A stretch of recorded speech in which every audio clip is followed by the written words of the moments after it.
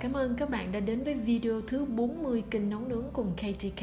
Hôm nay KTK chia sẻ với các bạn món miến trộn lòng gà ngậm sữa. Hai cái từ ngậm sữa mà các bạn nghe thấy có vẻ rất là lạ là bởi vì đây là cái bí quyết để làm cho cái món lòng gà không bị tanh và rất ngon các bạn. Và để chuẩn bị cho món này thì chúng ta có 500g lòng gà. Các bạn sẽ đổ sữa tươi, có đường hay không đường đều được, các bạn xông xách lên cái mặt lòng gà và chúng ta ngâm trong vòng 20 phút. Và các bạn cũng ngâm cái nấm đông cô khô trong vòng 20 phút với nước lạnh. Các bạn nhớ dùng nước lạnh nha, mình không dùng nước ấm để ngâm nấm. Sau đó các bạn chuẩn bị một ít hành tím và tỏi cắt lá. Và các bạn bào sợi 3 củ cà rốt. Sau 20 phút các bạn lấy lòng ra khỏi sữa và chúng ta bỏ cái nước sữa đó đi. Các bạn cắt lòng gà thành những cái miếng vừa ăn. Và nấm đông cô cũng vậy các bạn ha, mình cũng cắt thành những cái miếng vừa ăn. Sau khi nấm đã được ngâm mềm và chúng ta chuẩn bị nồi nước sôi già. Sau khi các bạn để đun sôi một lúc thì chúng ta sẽ bỏ 450g miến. Và khi các bạn đã bỏ miến vào trong cái nước sôi đó thì chúng ta sẽ hạ lửa nhỏ xuống. Các bạn nhớ điều này nha. Và chúng ta sẽ nấu cho đến khi cái sợi miến trong là được. Các bạn sẽ đổ miến ra một cái thau và chúng ta rửa lại bằng nước lạnh để giúp cho cái sợi miến nó săn chắc, nó không có bị bở và đứt đoạn. Và sau đó thì chúng ta sẽ làm ráo miến.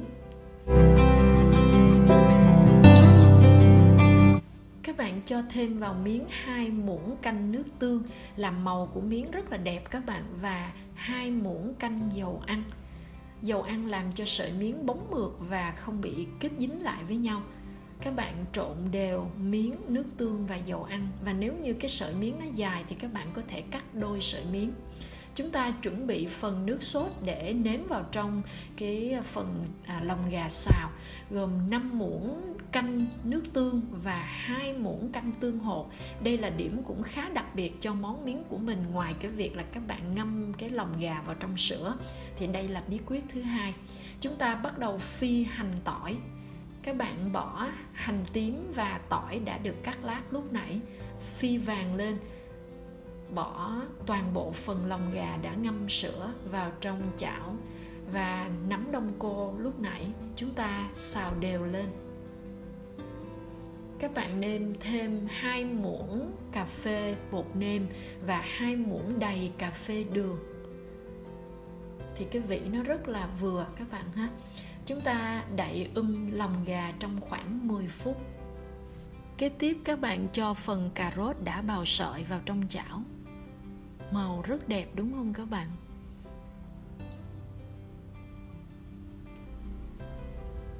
Tiếp nữa là phần sốt gồm nước tương và tương hột.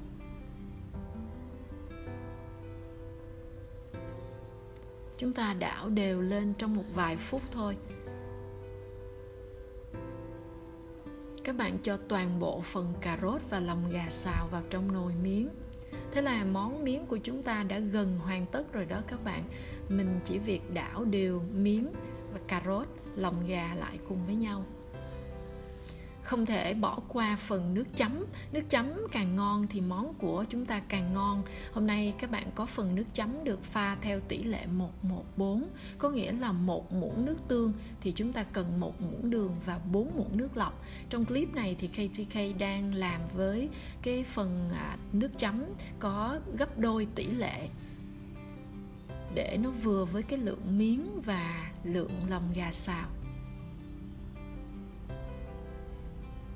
Kế tiếp các bạn cho nước cốt chanh của 1 trái chanh. Và nước chấm của chúng ta với cái tỷ lệ này thì thực sự rất là hoàn hảo các bạn.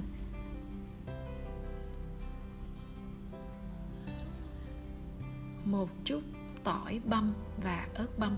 Tùy theo các bạn ăn cay nhiều có thể băm thêm nhiều ớt. Giờ thì các bạn chỉ việc bày ra đĩa thôi. Từng sợi miến rất ngon, không hề bị dính lại vào nhau. Các bạn để đến chiều miến vẫn không dính lại vào nhau. Một vài miếng cà rốt, một vài miếng nấm đông cô, một vài miếng lòng gà. Thử cắn một miếng các bạn sẽ cảm nhận được sự mềm mại, mùi thơm ngon thấm đẫm trong từng cái miếng lòng gà. Thực sự rất đặc biệt. Các bạn có thể chan nước chấm lên trên món miến để thưởng thức. Thêm một tí ngò rí nữa thì món miến của chúng ta rất tròn vị.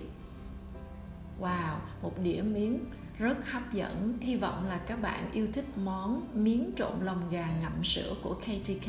Và nếu yêu thích các bạn đừng quên subscribe cho KTK nhé. Cảm ơn các bạn đã theo dõi.